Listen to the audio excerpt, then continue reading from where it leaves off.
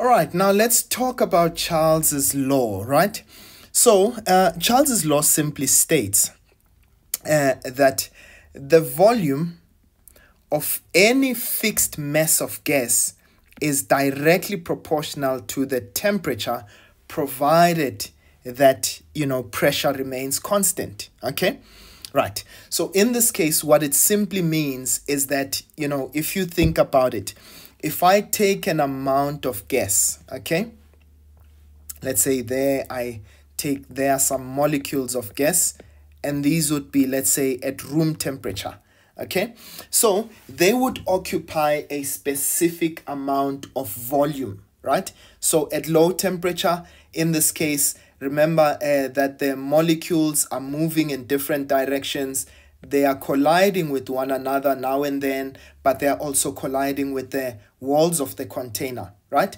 But what happens the moment that I take the very same amount of gas, right, and I now put some heat, okay? I'm going to, use this as, a sign for putting some heat. I can't draw fire.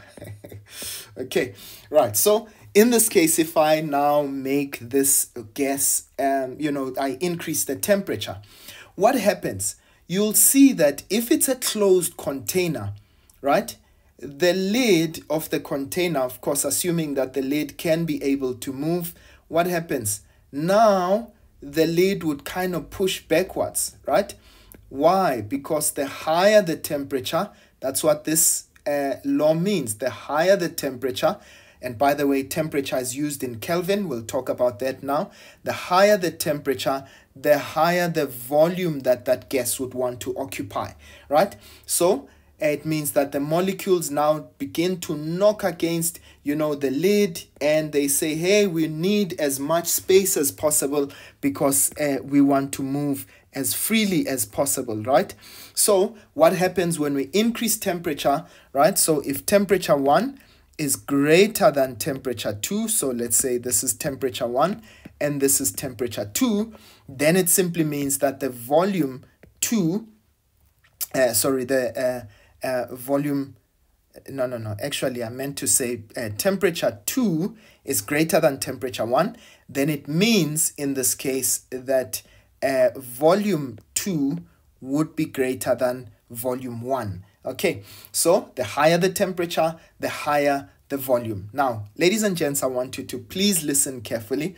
So as a result, we can now say, if we take that law, right, so it means that the volume, now if we want to move from proportionality to an equal sign, we have to introduce a constant, right?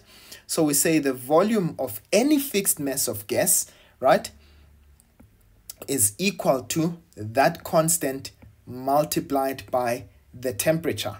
Okay, so now what we can do is that we can divide both sides by temperature. Okay, and what do we have?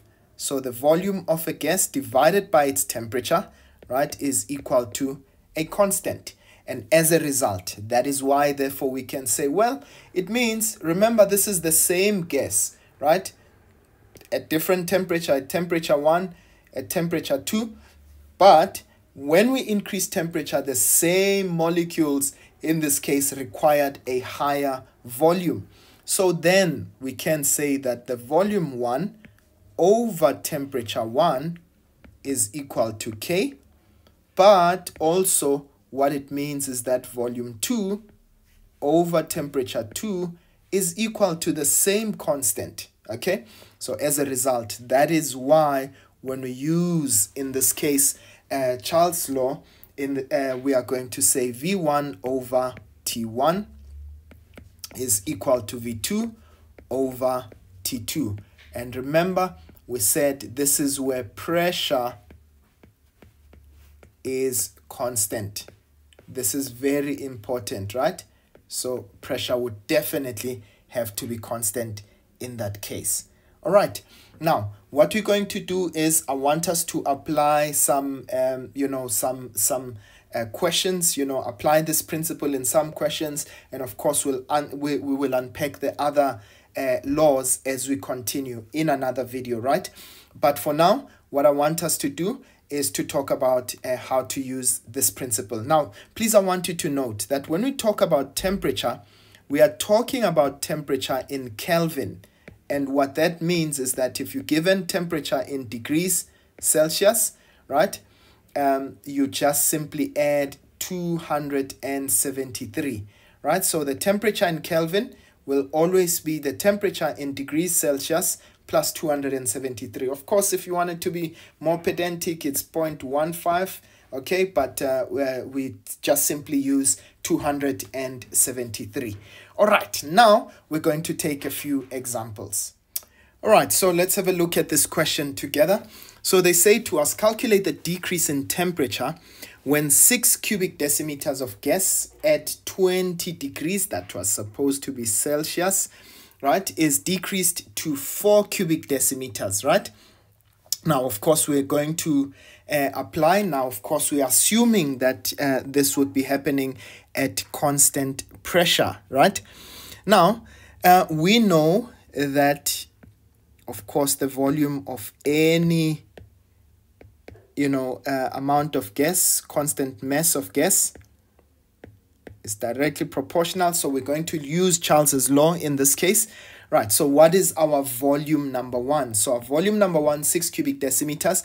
Please just make it a point, ladies and gents, that when you're given volume, right, you don't necessarily need to convert to, cubic decimeters when you are using this, this law.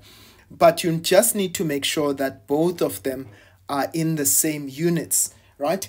So when they give you volume in cubic centimeters, the other one must also be in cubic centimeters, all right? And we'll talk about the conversion a little bit later on how you convert from the one to the other. So we know that volume number one, that would be 6 cubic decimeter, and this would be temperature number one. However, remember that temperature must be in in Kelvin, right? So let's first find that Kelvin temperature, right? So we're going to say, right, so what is our temperature in Kelvin? Okay, this is going to be the temperature in degrees Celsius, okay, plus 273. So this is going to give us 20 plus 273, and therefore this would be 293, right? So temperature number one, that would be 293. So this is going to be 6 divided by 293, which is equal to volume 2. We said it would be 4 cubic decimeters. Those volumes are in the same units, right? Divided by temperature number 2. So we wanted to find out what would be the decrease in temperature. So we can now cross multiply, right? So we're going to say T2 multiplied by 6, that's 6T2 is equal to 4 times 293. So that's 4 times 293. Okay, that gives us 1172. And of course, we can divide both sides by 6 in order to find that temperature T2. So in this case, we take that value and we divide that by 6, and it gives me a temperature of 195.33. Remember that temperature is in Kelvin. Of course, if they wanted you to express that temperature in degrees, right, all you do is just take this and subtract 273, right? So you would say 195 minus 273, and in this case, it would give you the temperature in degrees Celsius. All right, so I hope that you understood that, ladies and gents, all right, and that it made sense. Okay, so we're going to be looking at the next, of the laws. In this case, we're going to look at, we've just looked at Charles's law in this case, right? We're going to be looking at Boyle's law next, all right? But for now, I will see you guys again next time. Sharp, sharp.